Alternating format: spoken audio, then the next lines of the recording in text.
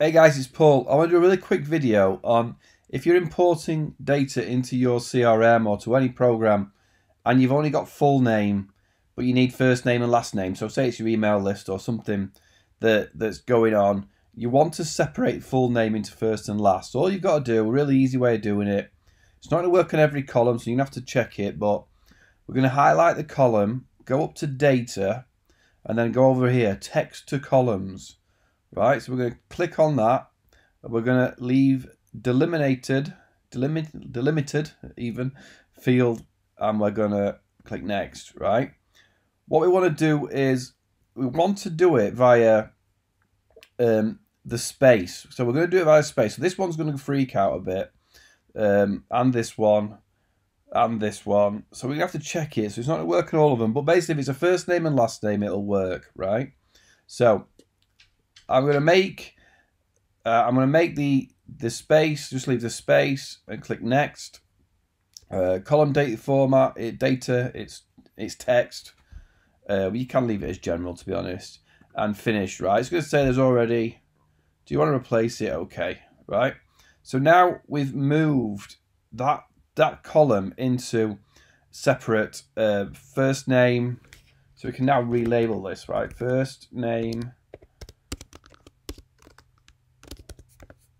last name. And if you want to use these, if you think it's the middle name or it's the second name, then you're gonna have to go through and clear these ones up. Obviously, I've got a list here of 300 people, and I've got to go through and just clear off these or edit them, right? And I don't want to leave last name empty.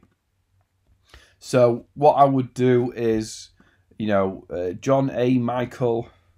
Am I too worried about that? No. Am I worried about Missiles? Michael Missiles? John A. Michael Missiles. That actually means that's probably John Missiles, right? So I'm going to change that. Yeah, so this one I'm going to put in here. Delete that. This one's got no last name, so I'm going to copy the first name across. This one now as well. You might want to put find last name, so then you can filter to people without a last name. This one's, I think what happened here, there was a space in front of the name, so that's why that did. So as you see, you're going to go through and you're going to tidy up whatever you've got to make sure that there's things here. NASA Gerald. So these are probably people with they've put their actual middle names in as well.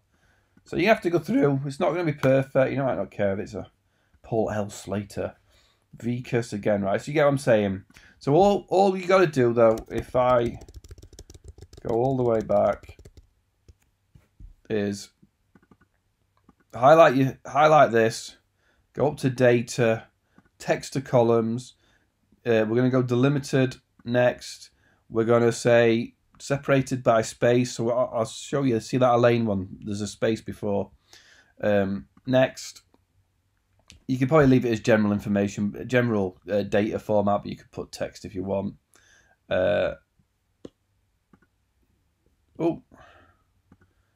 And do not import column skip. Finish. Okay. And it'll separate it out, right? So a lot of people ask me this. A lot of people have are tidying up lists, or trying to import lists that are all one name, not split up to first and last. So it is quite easy to do. I'm going to do some import videos, and I wanted to just show how quickly it is to split these out.